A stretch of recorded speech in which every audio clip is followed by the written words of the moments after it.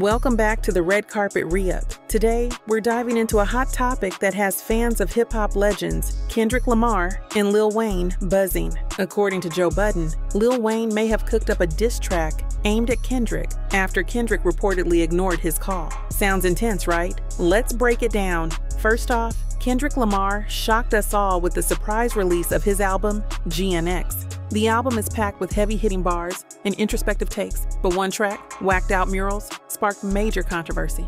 On it, Kendrick reflects on his Super Bowl LIX halftime performance announcement. He subtly addresses the backlash from fans who believe New Orleans legend Lil Wayne deserved that spotlight instead. Kendrick's lyrics go, "Used to bump the Carter 3, I held my Rollie, chain proud irony, I think my hard work let Lil Wayne down." Powerful words, but they clearly hit a nerve with Wheezy. Wayne didn't hold back about his disappointment. In a heartfelt moment online, he admitted, "That hurt. It hurt a lot. It broke me, but I'm just trying to put myself back together."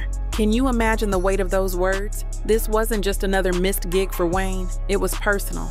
Now, here's where things heat up. Joe Budden recently claimed that Wayne tried to reach out to Kendrick directly after hearing the track, but Kendrick didn't answer the call. What did Wayne do instead? According to Budden, he went straight to the booth. Yep, Budden says Wheezy recorded a diss track in response to Kendrick's Super Bowl spotlight and those pointed lyrics. Now, this raises the question, what happens if this track gets released? Budden and his co-host debated whether Wayne stands a chance against Kendrick's lyrical dominance, especially considering Kendrick's recent momentum. Remember, Kendrick's been on fire since Mr. Morale and the Big Steppers, and his Super Bowl gig only adds fuel to the flame. Meanwhile, Wayne has a catalog of legendary hits and a history of being an absolute beast on the mic. If this diss sees the light of day, it could be one of the most iconic battles in modern hip-hop. So what do you think?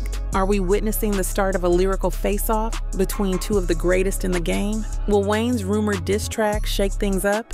Or is this just another case of hip-hop drama that fizzles out? Let us know your thoughts in the comments below.